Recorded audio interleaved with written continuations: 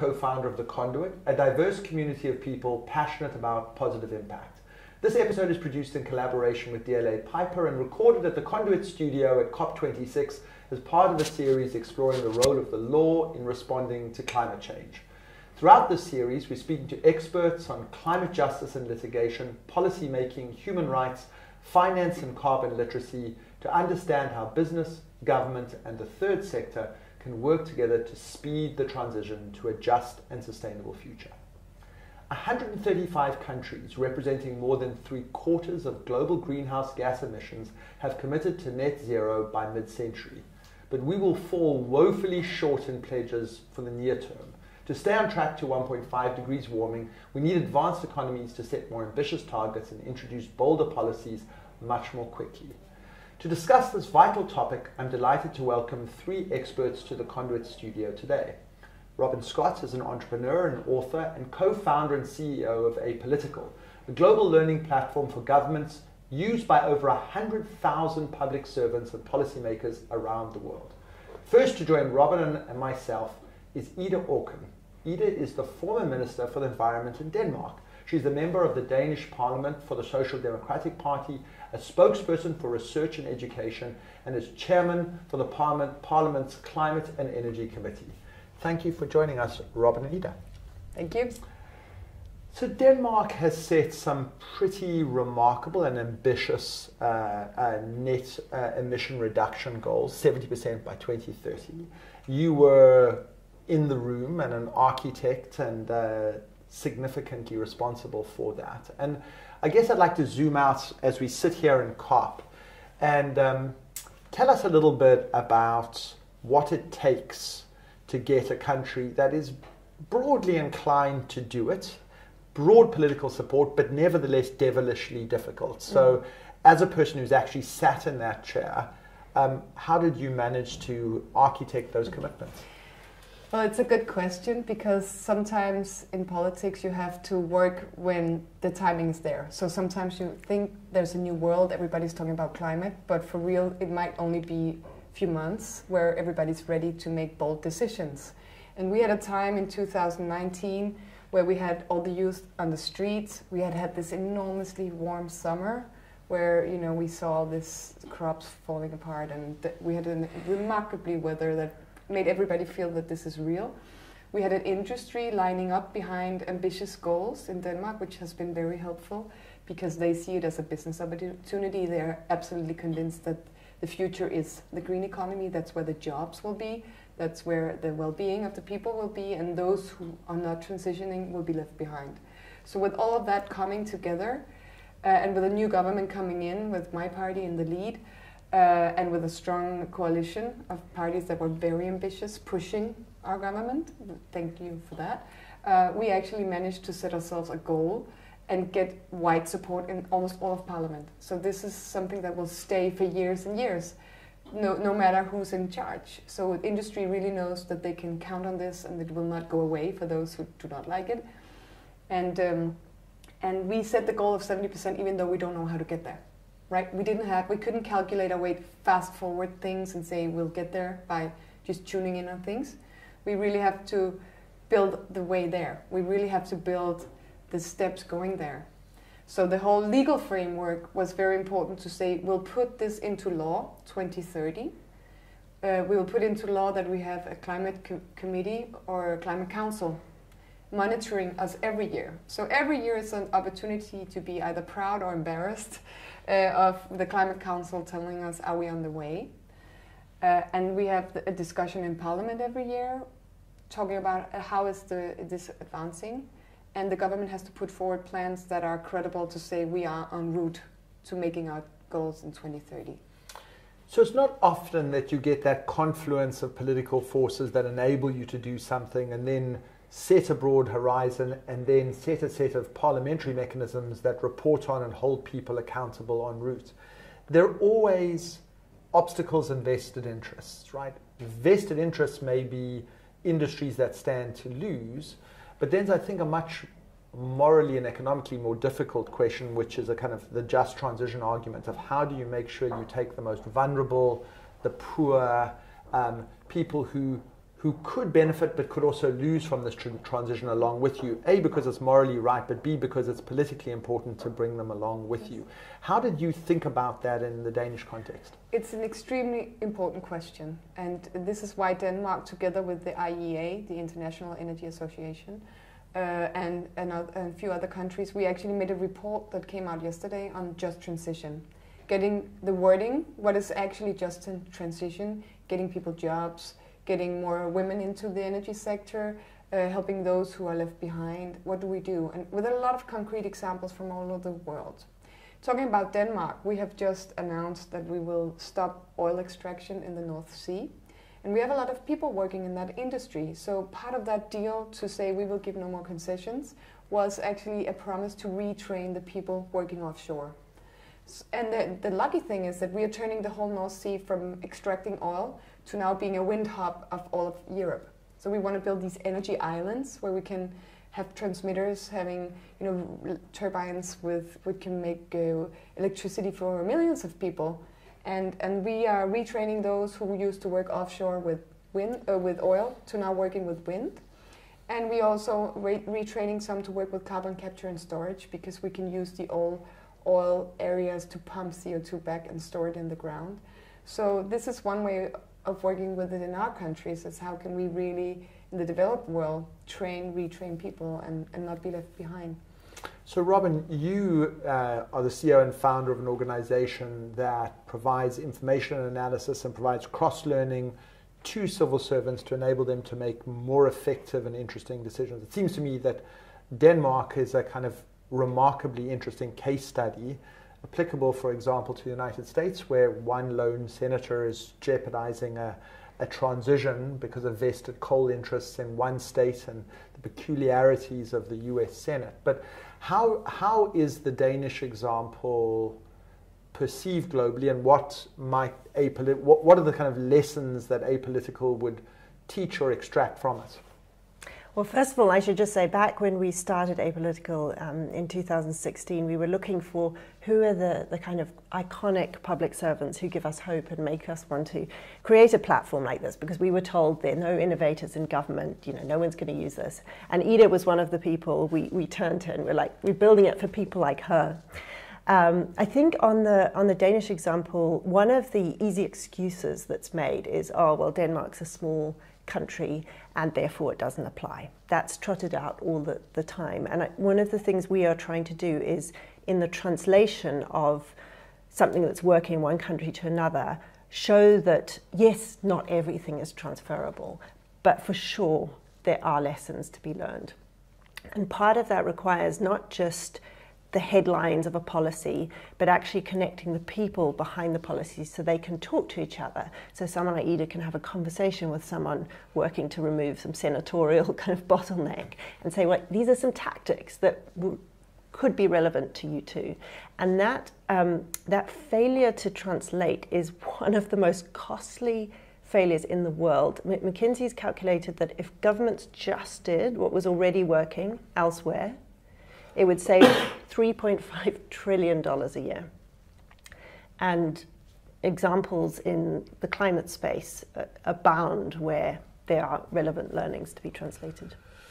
So when we were talking just before we started this conversation, you were saying you had just been in a conversation with the Indonesians, and one of the, to Robyn's point, small country, big country, 220 million people, 17,000 islands, absolutely vital that the forests are protected, in particular if we are to stand a chance of being able to hit the net zero goals, but also an incredibly important country for how it produces and uses energy. So if it's not betraying the confidence, I'd love to know the sorts of conversations you had, because I think there's an example of kind of cross-learning. Well, it's a very interesting case, because it's actually proving Robyn's point, that it is possible to learn from one another.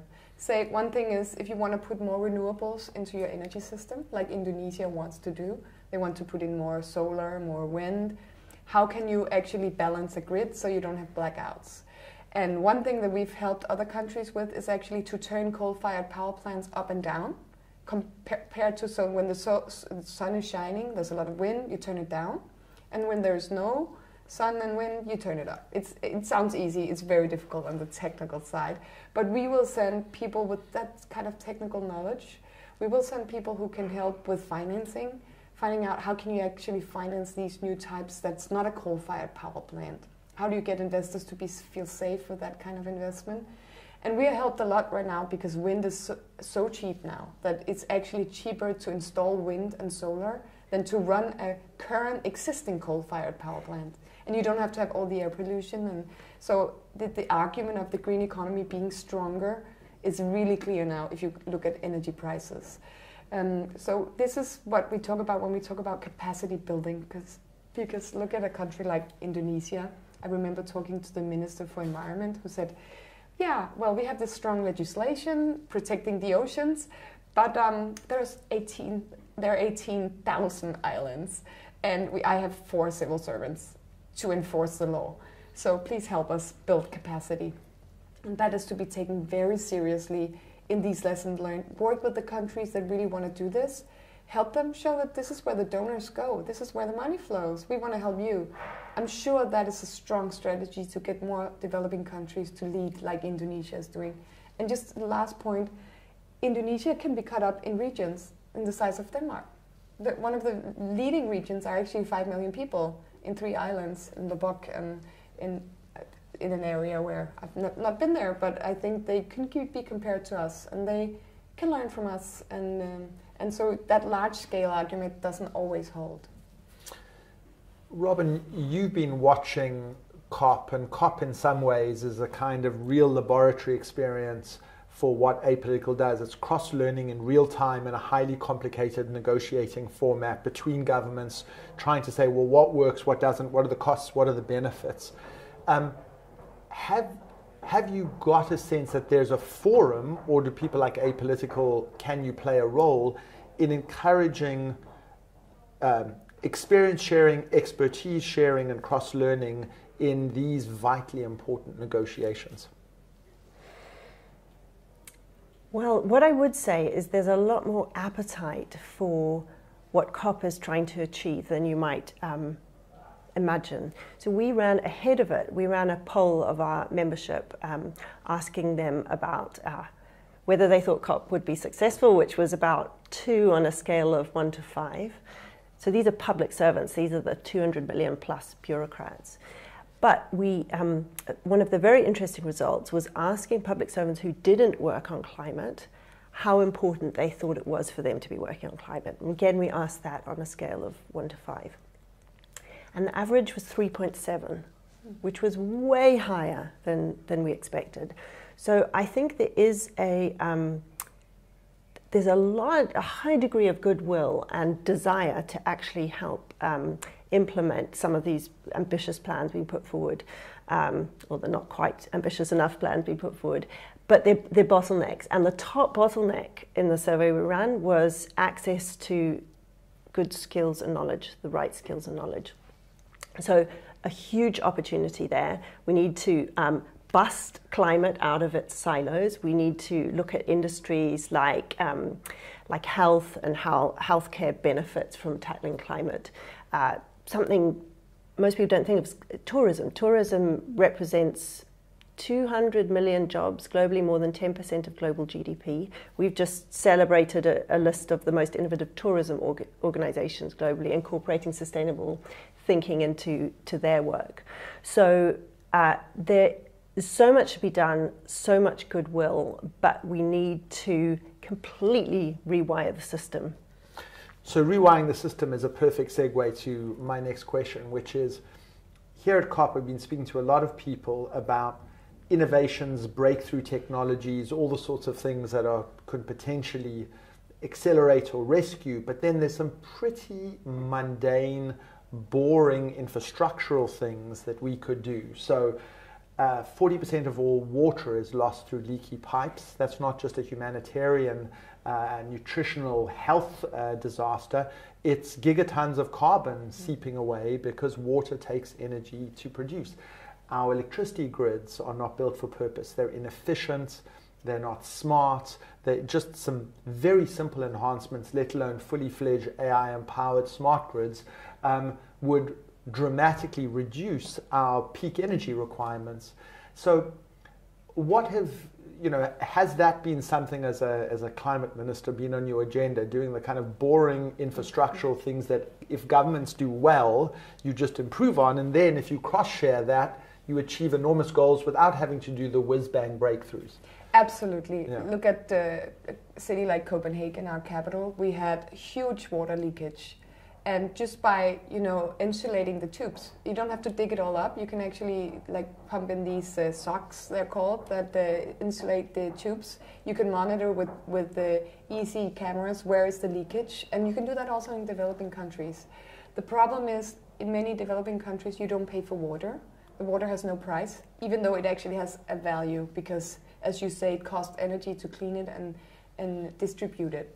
So an argument has been you have to put a price on water, which could seem counterintuitive in a developing country because everybody should have the right to water.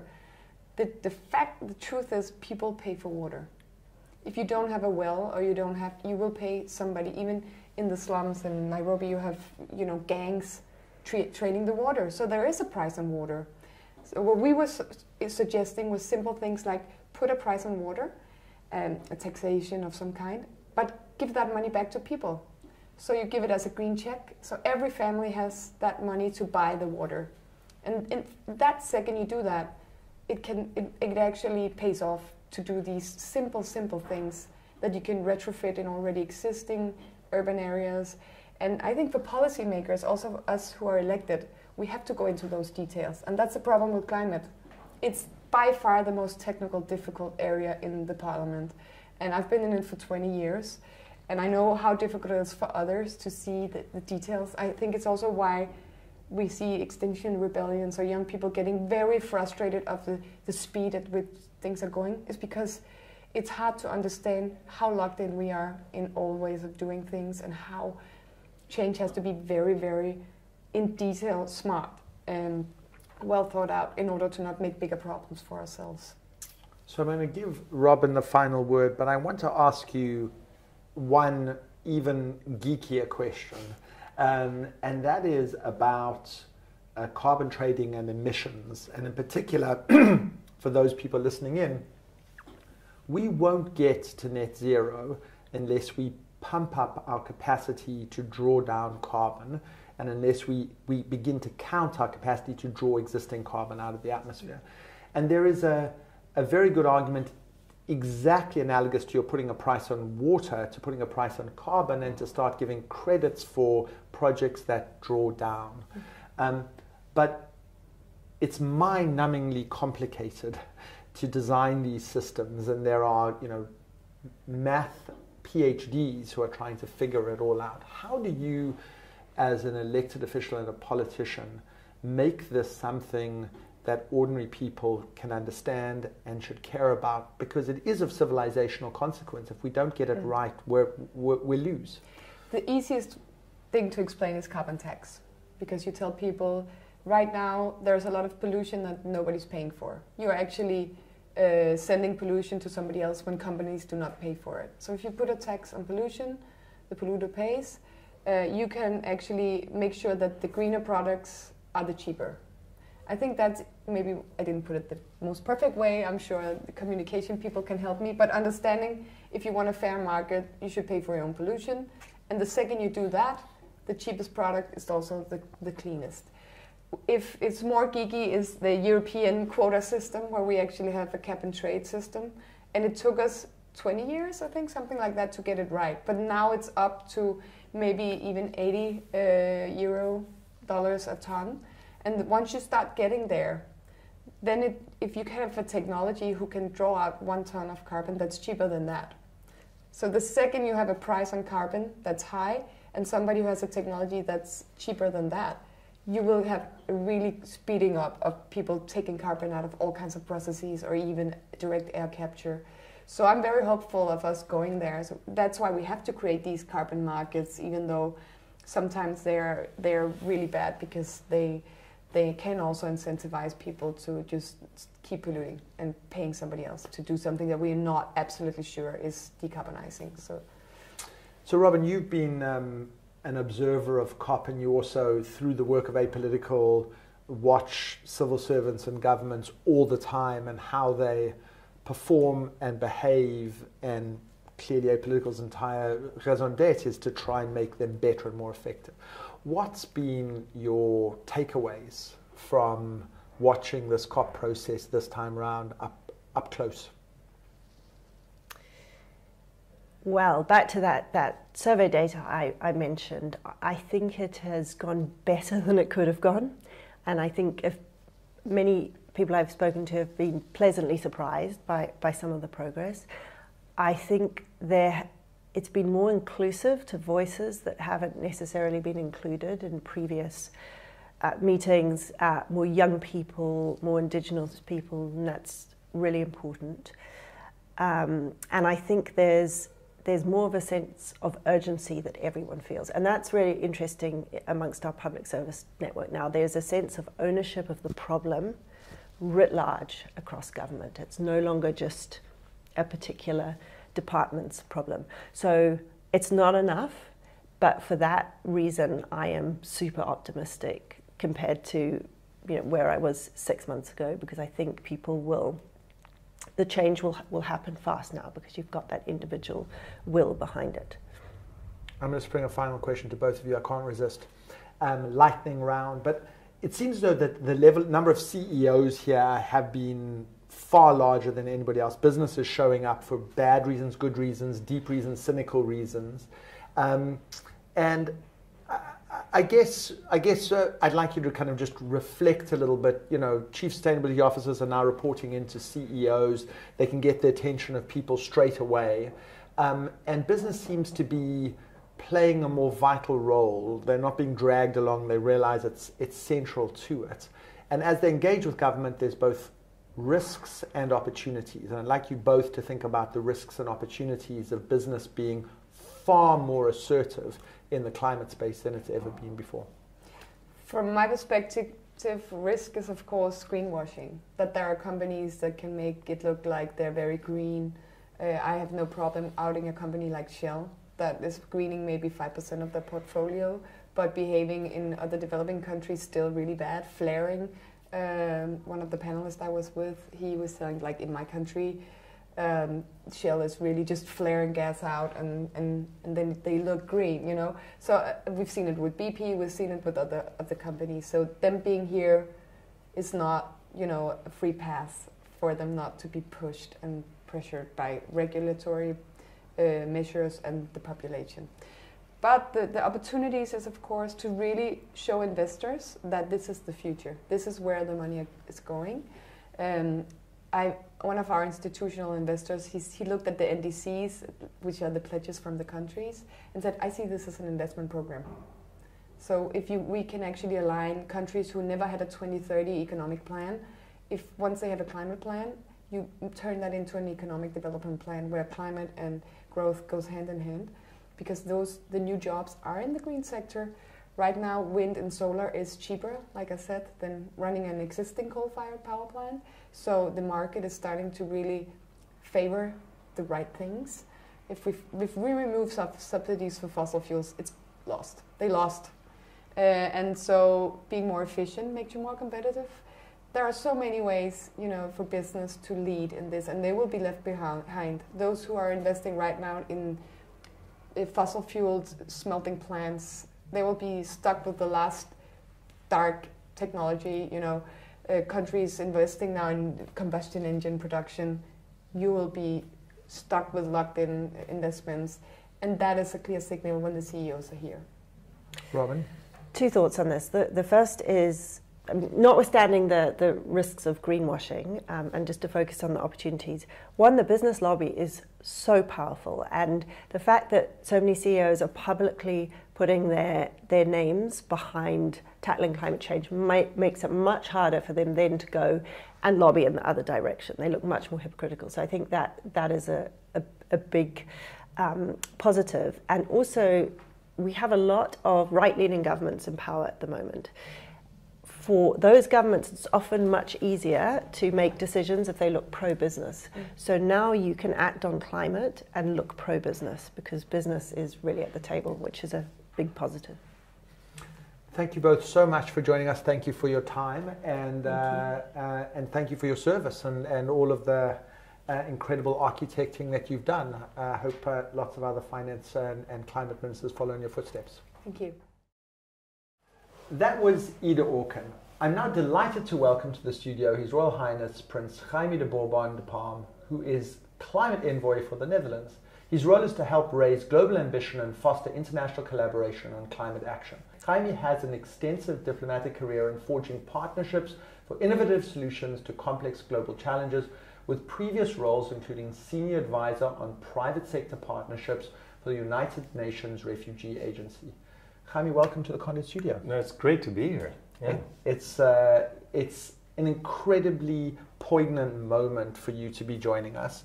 We are in the 11th hour of a momentous COP, delayed for an extra year, gathered together to try and figure out, and you have had a seat at the table, watched the negotiations, representing a government that has a very important role to play globally and in Europe and in the transatlantic discussion. So give us a little bit of your scorecard. Where do you think things have gone well? Where are you hesitant and a bit disappointed? No, there's two COPs happening at the same time. And so that's something that not people are aware, but it's a formal COP who does do the negotiation amongst countries.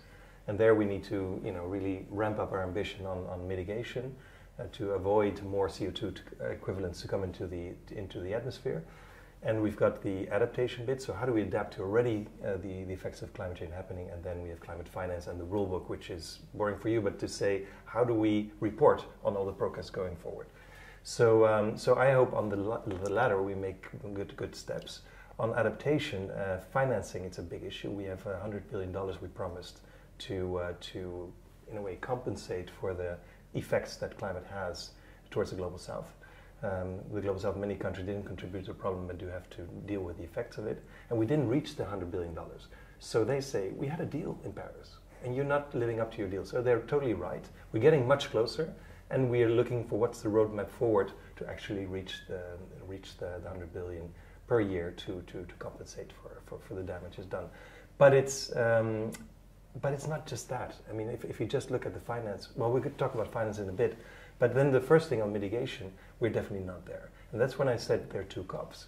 The formal negotiations, the national plans are definitely not up to par. We're not reaching the right level. So we started here in Glasgow with a negative.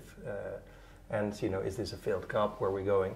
Then there's the other COP, and that's the ambition COP. That's kind of a big ferry, so all the booths everywhere, and people coming with a methane pledge, and 100 countries signing up, or powering past coal, not financing coal abroad, people signing up, or you see a forest pledge, we don't need to cut trees, So you have all these pledges, and if you add that ambition, then nobody can be a spoiler, because while certain countries might not want the negotiations to go fast, because they have oil interest or coal interest, other countries in the ambition side of the COP can move ahead and the spoilers don't have to join.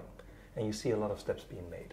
So the formal negotiations are fully accountable, but the informal that has so much drive are less accountable, so they need each other. So let's stick for a moment on the second COP, where nobody can be a spoiler and where all these different announcements have been made, because I think that's probably the grounds for greater optimism. Yeah. We can come back to the first one because we must. But what are the big bright spots in the second COP that you think will stand the test of time and we'll look back on and go, those were remarkable? Well, first of all, I mean, I mentioned them a little bit as well, but the trees, I mean, we have to protect nature because that's the best carbon sink, that's the best solution. But the methane is interesting as well. Methane has 85% more impact on climate than CO2. And that if we tackle methane, which is the creaking oil and gas pipes that leak methane, it's the agricultural industry, but it's also what I didn't know before, the paddy fields of rice. And when you leave it in the water, it starts rotting and it emits a lot of methane. If you let the water out of season, then actually you don't have it. So they're very easy solutions to do, and you can have quite a massive impact on climate, and it gives us a bit of more window to deal with the other greenhouse gases. Robyn, you spent a ton of time trying to get political civil servants to share information, and it seems the second COP is an area where people can collaborate, learn from each other, chase each other's ambitions, and agree quite quickly on stuff. Are there other examples that the climate movement can learn from where clusters of civil servants have gathered together to improve each other's decision making and make progress more effectively than they would if they're all just sitting in their national capitals acting alone? We've definitely seen some examples of passionate communities of civil servants around issues like gender, a lot of sharing there, and a lot of fungible lessons in gender equality between countries. We were talking earlier about the difficulty in sharing them, but in gender, they're often very shareable. Similarly, in Indigenous rights, a lot of sharing between communities in Canada and Australia. We've seen examples of that. So I think there's plenty to learn from. And just in general, and we've talked about this before, but I think one of the most interesting precedents for the what's happening on climate and the relationship between government and voters is the change in gay rights and the sentiment on gay rights. We saw how quickly that happened after years and years of resistance. And I think something similar is happening in climate. You've now got 64% of people globally who think climate change is a global emergency. And you're seeing examples of public servants working on climate using that now as a tailwind. And I think there'll be lots of learnings around that voter, politician, government intersection.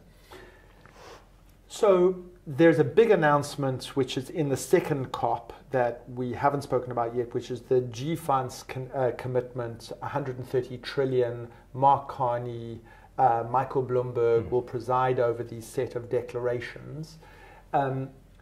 Now, on one level, that makes the 100 billion transferred every year from developed nations to developing nations to deal with the consequences of climate change seem like small beer.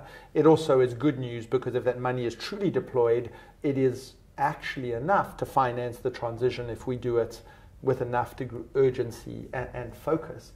I think the question is, and this is a question for both of you, Jaime first, how will we know that this is really being done, that it isn't just a piece of kind of corporate smooth talk? Because if it's sincere, it's radical.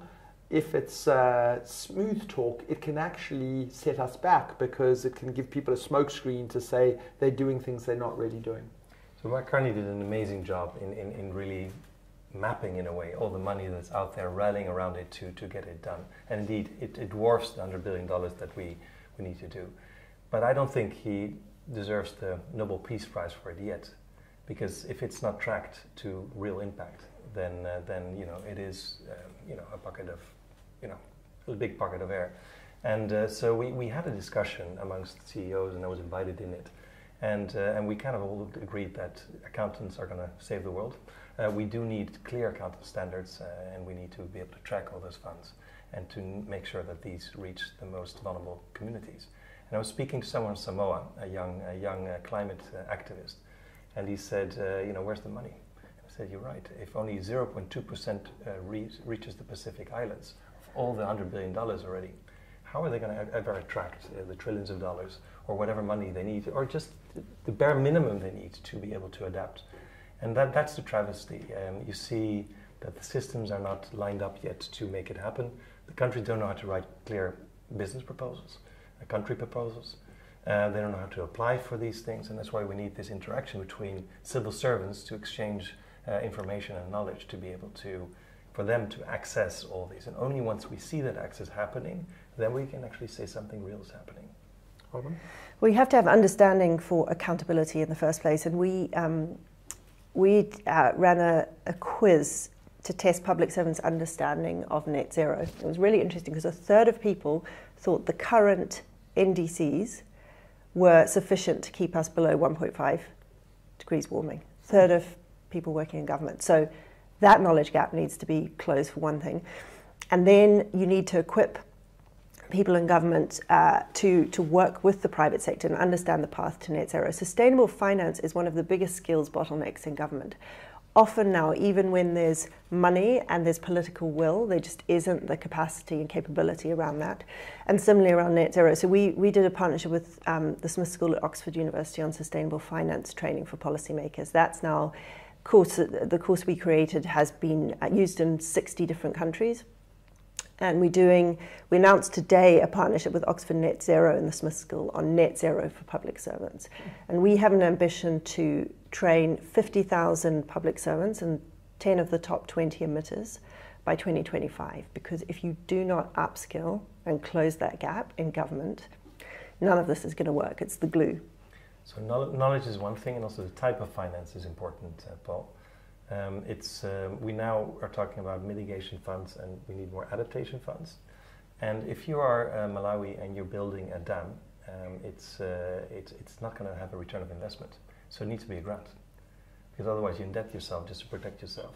If you build a solar farm, you can actually have a return of investment, and so you can have loans. And so we need a good mix of grant money, adaptation money, grant money, and investment. So the trillions of dollars that are there of the investors' world, and that's just for mitigation. But the real poor countries are asking adaptation support, and that's grants. So I have another question which has emerged from the language of climate negotiations. It's been prominent at COP, and I think has the potential to quite radically change corporate behavior, and that is this magical term of scope 3. Mm-hmm. You don't just look at your own emissions, you look down the supply chain to the emissions of the end users of your product. Now, I'll tell you 2 conversations that I've had with people at COP, and I'd love your reflections on, in your respective worlds, what the consequences will be. A major consulting firm, one of the largest in the world, and a major financial services industry, a company in the financial services industry. One of them is trying to think about the scope 3 emissions of the global sporting events that they're the major sponsor of, and whether they can continue to sponsor that event if that is a high carbon emitting event, and whether they should be gathering all the other sponsors who sponsor that sporting event and say, unless they change their carbon footprint, we can no longer do that. That is what scope 3 means to them. The large global accounting firm says, we can look at our own travel of our own consultants. We can look at our BREEAM office use gold standard or platinum standard. But should we be taking into account the carbon footprint of our clients? And every year say, when we're advising those clients how to be better corporate citizens, how to grow their businesses, if their emissions are growing, are we perhaps responsible for that? Now, this is not technically what's in scope 3, right? But both of them have expanded their horizon of economic and moral responsibility for climate based on this rather amorphous concept. And I wonder in both, if you're seeing, because you're in this every day of your life, Jaime, and Robyn, you watch this with civil servants, whether the new language of accountability in climate is going to start provoking these unintended consequences which change the way people see their own responsibilities. Wow. Yes and no. I mean, I think a lot of corporates are now waiting governments to develop all the standards. So a good place for that is OECD. They can do that, but there's many other ways. And I really think, if governments move too slow on standards, why doesn't the private sector actually get together and develop their own standards and present it to governments to say this is fine? And and there I would put the challenge. The other one is just on action. So one thing is you can also just account for yourself and do it. There's so much out there. All the supply chains from deforestation for soy. We've done it in the Netherlands. We realized if we all the soy used in the Netherlands is reforestation free, but that's not good enough. So we had to look, well, not just at responsible sourcing there, but we had to look at the whole ecosystem there to make the whole forest source responsibly. And then we saw a little bit of change. So a lot of people are thinking about how to make the supply chain work, and the private sector is key. They're in all the parts of the supply chain. Those closest consumers facing are more aware. Those further away supply chain are less. And therefore it's good to have this scope 3, because then you see that the ones at the end of the supply chain who are more aware are pushing those down the supply chain to do more.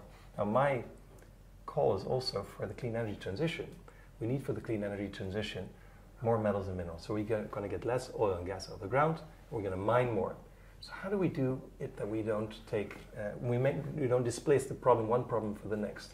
So more wind park and solar and more mining. And so we need to make sure that we do that in a safe and a fair way. So actually a call to all the clean energy companies that are doing so great, also to feel responsible for Scope 3 and actually say, where do the wind turbines come from? Where do the solar wind, where do the electric cars come from, the metals and minerals? And how do we make sure that these are sourced in a good way? And that dialogue is still not happening because they feel good about themselves. And I think the whole business change, also those in the forefront of climate, should think about Scope 3. Robyn? Just an aside, but it's really good to see a lot of venture capital now going into supply chain tech. I saw an article the other day saying it's the next fintech, and it's a massive overlooked part of the economy, which is right. But if I were to be able to pay for something to be done in government that government doesn't pay for, it would be to hire a crack communications team to take government procurement and make people pay attention. It is the most important, unsexy thing you've ever heard of. It is $13 trillion a year spent by government on buying stuff. Almost all of it is opaquely spent. And there's an argument that the SDGs, climate amongst them, do not get funded unless we repurpose that procurement budget. And no one talks about it and no one pays attention. Well, I led a panel specifically on that, and it was the sexiest panel in the whole COP, I must say. And no, we had quite a few front-leading countries. No, but it is in the early stage. But there's so much, what you say, purchasing power of government, but also of the UN system. So it also had UNDP, UNEP, UNFCCC. Yeah. Well, in many other agencies, UNHCR, they're all buying a lot of products around the world to do their work, and they're not looking at Scope 3. So that's a very quick win. And it's a great example of something where if a few countries do it well, you get that domino effect, because it's an easy win. It allows politicians to stand up and say, at no real cost, look at this amazing, we've redirected all this money which we were already spending. We'll give you a link to put on your website of Initiative of Green Government, and then other governments, or whomever's civil service looking here, they can try to convince their governments to join. So getting, when you buy your desks and your blackboards and your chalk and your lights for your schools, to say, here is my green procurement policies, we're only going to buy products from suppliers who conform with A, B, C, and D, and that's not just Scope 1, but it's 1, 2, and 3. And getting the procurement officers and all of the ministries at a national level, but all the way down to your local, mayoral or town councils or provinces, that's a big deal to get that through. Now, a government that's as organized as the Netherlands, I'm sure that's not a small job for you guys, but, for governments that are still standing up their civil servants, and that must be really hard. How do you do it, Robyn? Well, I think part of it is bottom up. You can't do everything top down, so you have to empower and equip people who are in these mid-level roles, who often have a lot of discretion, and often they can make things happen. And one of the things we obsessed with at Apolitical is how top civil servants, top politicians get access to the best knowledge, the best skills, the fancy conferences. It is the people in the middle who have the power to either make things happen or stall progress. And we want to democratize access to knowledge and learning for those people, because they can shift procurement budgets. Okay, in our show notes we'll make reference to everything that the government of the Netherlands are doing, and anything else that you can point us to, Robyn. I promised I was going to come back to the slightly, I suspect, harder conversation about the real COP, and what we're going to get out of it. And I know that the ink is not dry, and therefore I'm not going to ask you to crystal ball. But where do you think there's real cause for optimism? Like, what is going to be good in this COP? And then where, from the perspective of the government of the Netherlands, do you feel as though we could have and should have done better? No, I mean, and eventually the COP is a means to an end. So we need to see what the national measures are globally, and measure them well with all these initiatives that we had also in the second COP, or the parallel COP, to reach our agreement. So that, I would say, there's nothing else. That's the most important bit on mitigation. What I see in this COP, how the process is working, is actually hopeful. We have 2 years squashed in one because we had to postpone because of Corona virus. We had to postpone it for a year.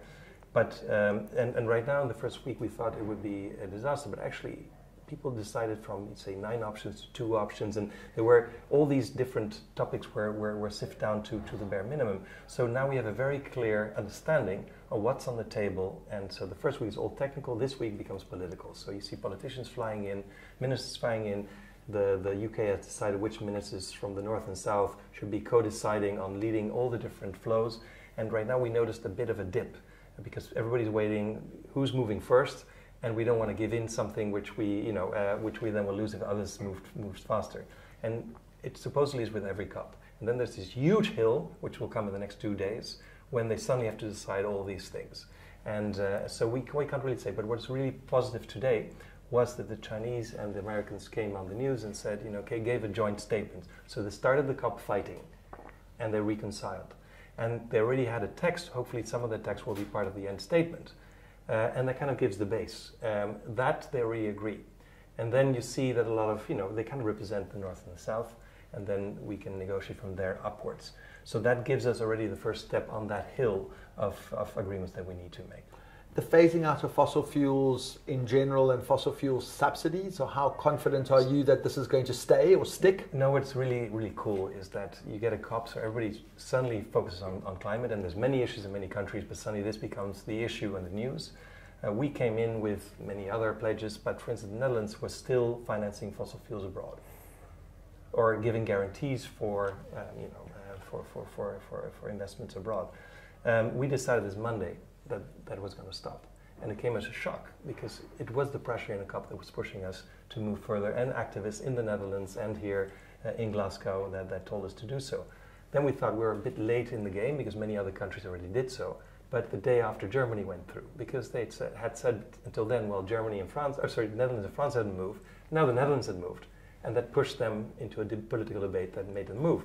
Spain, I spoke to them and said, listen, now Germany and the Netherlands moved, why doesn't Spain move? So, it will take us half a year. But also there, the momentum pushed them, and they went through as well, and they're not going to finance fossil fuels abroad anymore. Now we're talking to Germany and France, Belgium and France as next one. So it really is a domino, and these things are really encouraging during this COP. That's an astonishing case of just European cooperation and momentum building, and after a while, if you get enough momentum, people feel that they've been left behind and they're the laggards. Exactly, so somebody has to go first, and then you're the laggard. Yeah. So the first, they felt safe in numbers, and then the numbers go against them, and they feel standing alone, and they feel they have to move as well. Let's hope the investment banks follow your lead now. Well, we have the biggest pension fund in the Netherlands. It's the 5th biggest in the world. Decided not only to go past coal, but past any fossil fuel. And that's $500 billion in investments that will not go into fossil anymore. So these things are happening. Yeah. I mean, there is a lot of momentum. And that, that's really new, that you see the private sector really gearing up and making a stand. Yeah.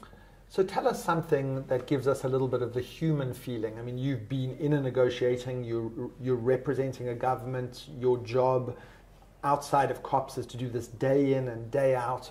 So you've been rubbing shoulders with diplomats that you don't always see, and you've also been in the hurly-burly without betraying any official secrets or confidences. No. Tell us some stories from the negotiating room that are interesting. Well, I think this thing of the export credits was one of them. So I go to the German climate envoy and say, come on, and this is a formal request of the Netherlands. So, and then he has a pressure point to his government, because, for instance, for me, I can't decide. It's the ministers that have to decide the position. But if I tell the Dutch ministers, and same I did with the Germans, that 5 countries have asked me formally to do this, and then I feel the pressure of the external world towards the Netherlands, and everybody's looking, that's an extra argument for a minister to move. So that's what's happening behind the scenes. So I'm using external pressure to convince my government to move forward.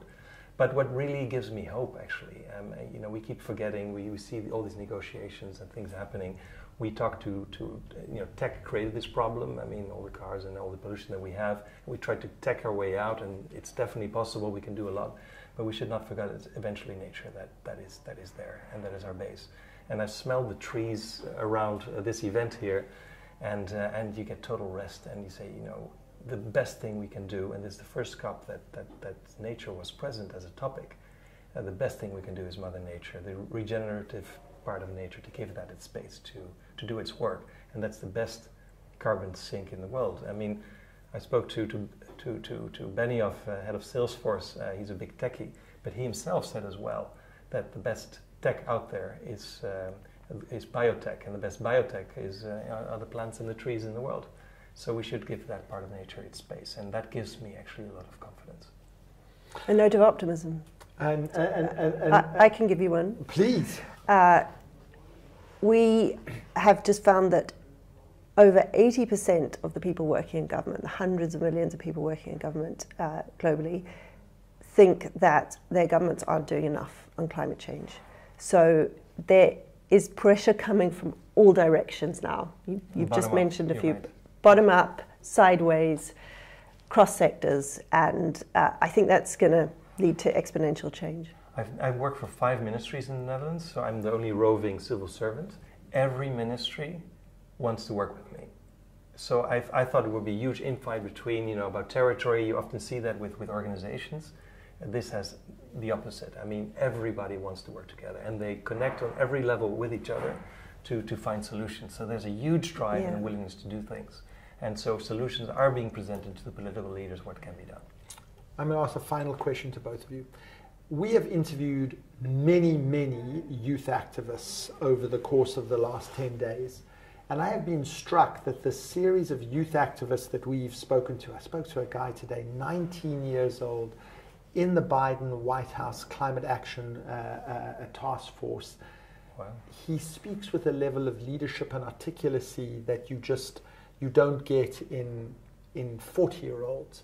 I spoke 2 days before that, a young climate activist in a wheelchair, elected in South Harlem as an elected representative, a more articulate, vocal, smart, passionate person I haven't met in a long time. They remind me of the young anti-apartheid activists 30 years ago who were old before their time because they had to take to the streets.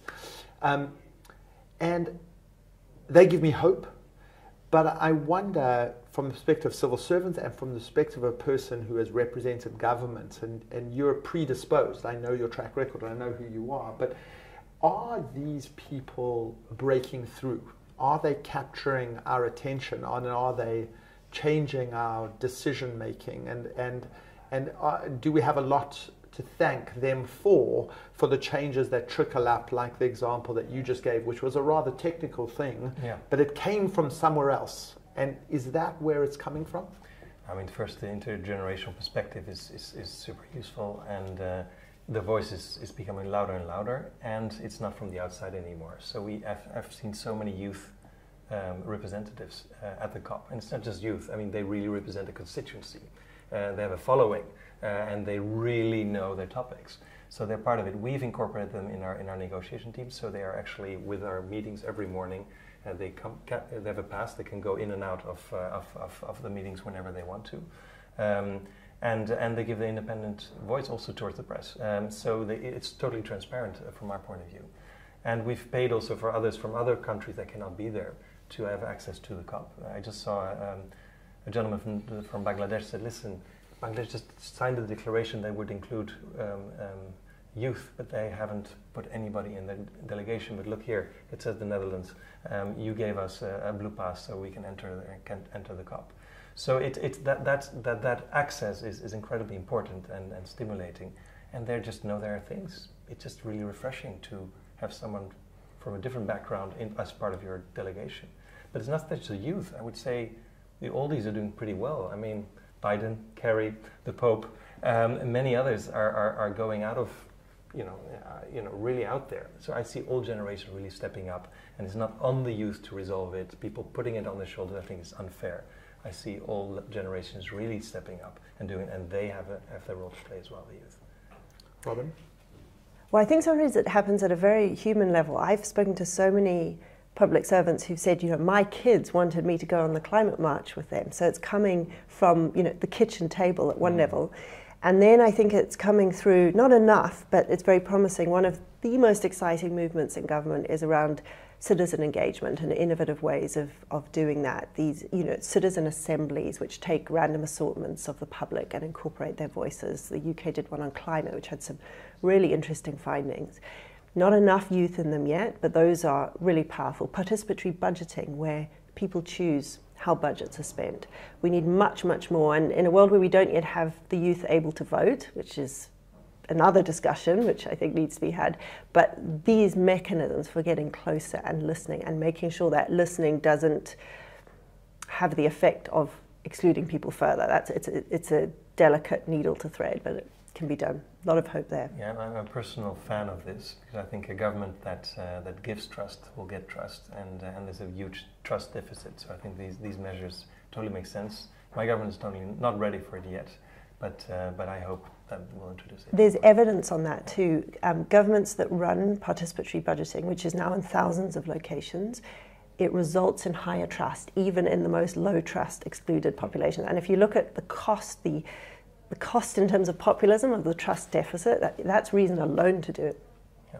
And absence of trust translates into crime, disaffection, a whole set of social ills and norms. So, I mean, I think to end on a note of trust, our job is to restore trust between governments and citizens, and also that our generation will do the right thing by not just the youth, but by future generations as well. And I guess that's why we're all here at COP. So, and to wrap up on my side, I think the COP, we won't reach the goals that we wanted to, or we need to, but we've reached more than we thought we would.